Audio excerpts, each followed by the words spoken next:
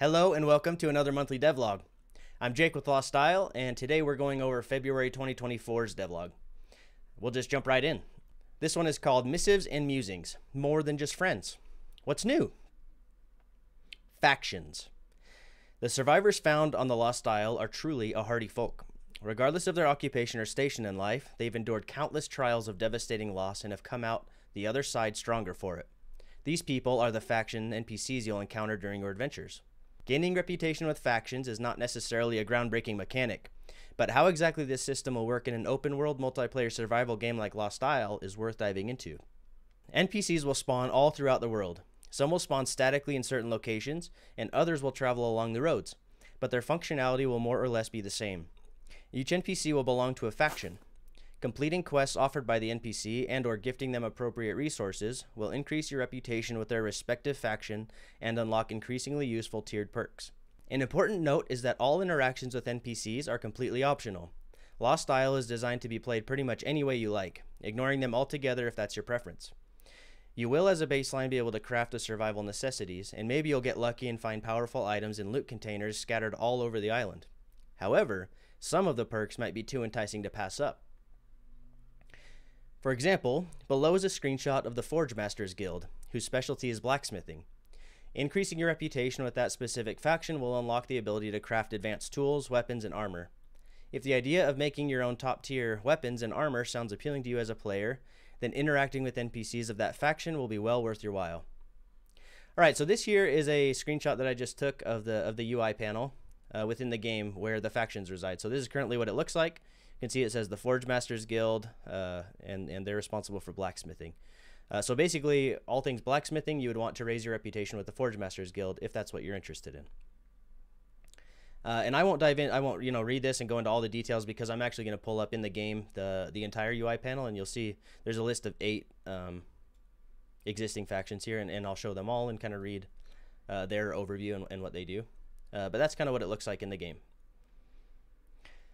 If you're playing solo, you might become a jack of all trades, master of all. Or if you're playing together with trusted player allies, you might go with a divide and conquer strategy, each raising reputations with different factions and coming together to collectively share the unique unlocked perks.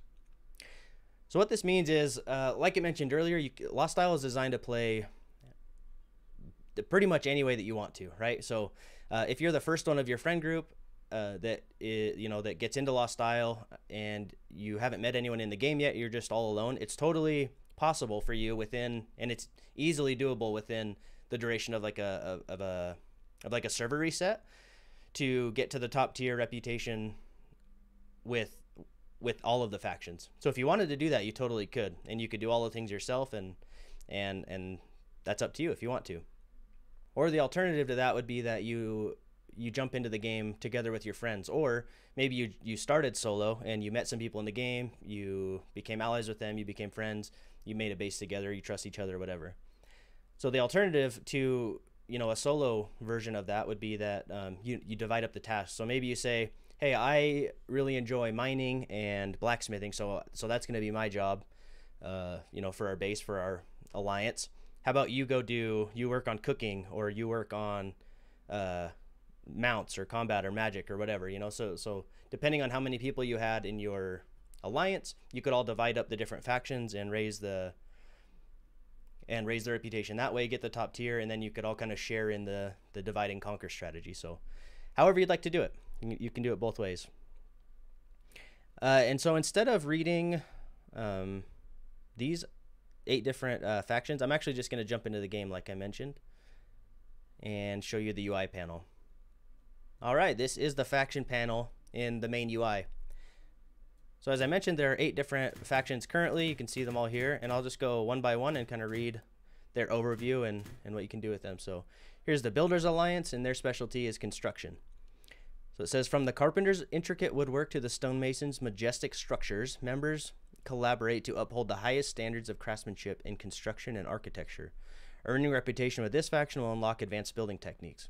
It mentioned in the devlog earlier that you start out with a baseline of building necessities. So without getting any reputation with the Builders Alliance faction, for example, you'd be able to build like a wooden base, a fully complete wooden base. What might be locked behind some of the perks our advanced construction techniques like making it stronger, building locks, things like that. So making your structure just more sound and better and safer and easier to defend from invaders. Okay, so the Earthen Core, and their specialty is mining. It says, hardworking miners and prospectors devoted to expertise and innovation in the extraction of Earth's vast resources of metals and gemstones. Earning reputation with this faction will unlock advanced mining techniques and geode opening. So again, I'm just going to repeat it one more time before, and then I'm just going to blast through the rest of these. But again, when you join a server fresh, without earning any reputation with the Earthen Core mining faction, you will be able to mine ore, for example. So you don't need to raise your reputation with this faction to be able to start mining right away. Okay, an Order of the Watchmen. So this is like the melee and ranged combat faction. So think like swords and axes and bows and arrows and stuff like that. An oathbound force of honorable soldiers whose sole purpose and duty is that of protecting and defending the citizens of the Lost Isle from all threats. Earning reputation with this faction will unlock advanced combat techniques and capabilities. All right, Arcane Assembly. Magic spells and enchantments. Also like alchemies, like potions and things like that. So this is like the magical combat side of things. A loosely bound collective of wise mortal wizards who have dedicated their lives to understanding and thereby harnessing the powerful energies that emanate from Malros' underground cosmic tomb and permeate through the island itself. Earning reputation with this faction will unlock the use of magic spells and enchantments, as well as the crafting of alchemical potions and magical weapons. All right, we'll go back over here. Forge Masters Guild, I kind of already got into this, but we'll go into it again. So yeah, it's just blacksmithing. So dedicated to the discipline of blacksmithing, members of this faction develop the skills of refining and smelting ores and the forging and shaping of metals. Earning reputation with this faction will unlock the ability to craft advanced tools, weapons, and armor. The Epicurean League, the cooking faction. A prestigious association of cooking enthusiasts and food artisans dedicated to the pursuit of culinary excellence. Earning reputation with this faction will unlock the ability to cook advanced food consumables. The Nomadic Circle, Mounts and Relics. Preferring a nomadic lifestyle, the members of this faction have developed a unique skill set and knowledge base relating to the taming of wild animals to ease the burdens of travel, and the discovery of many well-kept secrets of the Lost Isle. Earning reputation with this faction will unlock the use of travel mounts in the locations of hidden relics. So this is a cool piece because earning reputation with this faction will allow you to get mounts and travel faster. So that's obviously a huge quality of life improvement. And also some fun stuff with like some hidden secrets and things like that are scattered throughout the island. So kind of a fun faction. Okay, and then lastly, the Stitchers Union, Cosmetics. The members of this faction are appearance improvement specialists with skills that range from hairstyles and base decorations to finely tailored clothing and dyes. Earning reputation with this faction will unlock player appearance customizations and the ability to craft advanced decorations, cloth armor, and dyes. Another interesting one, just kind of a quality of life improvement as well, just being able to change your appearance and make your base look better and things like that. So a cool one. So these are the 8 existing factions of the Lost Isle. Just to go over a couple more things, there's the reputation bar, so obviously that's just to track the percentage progress that you've made towards the next tier unlocking, and then the 3 different tiers that you'll unlock for increasingly valuable perks, so friend, allied, and companion. All right, we'll jump back into the devlog. Okay, so those were the 8 existing factions of the Lost Isle, and we already got into those. The details for the specific tiered perks of each faction are forthcoming. So as you saw when I was in the UI panel, when I hovered over the different tiers, nothing happened. So that's not in there yet. We have all this stuff kind of floating around in limbo, and it exists, and we have ideas for everything, but it's not implemented yet. So that's forthcoming, like it says. But in the meantime, here's a short clip of a minor NPC greeting the weary traveler. So this would be an example, like it mentioned earlier, of a static NPC. So rather than like traveling along the road, this one would just be in a fixed location that you'd come across. It's just a quick greeting as you approach him. A good day, is it? And that's it. A good day, is it? A good day indeed. So some other notable changes. Open world procedurally placed major and minor landmarks or monuments.